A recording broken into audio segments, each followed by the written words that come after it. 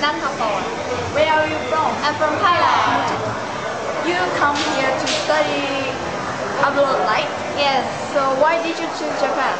because I like Japanese culture and my father and my mother wanted me to be here. And I like Japanese food, I like Japanese people. Do you have anything you got shock, like culture shock? I shock like Japanese people always say kawaii. That's the thing that I shock. Really shocked. Do you have anything, like any comment message to Japanese? Thank you very much that you are so kind for me. I really like you. Thank you. Is that all? Yeah. Thank you.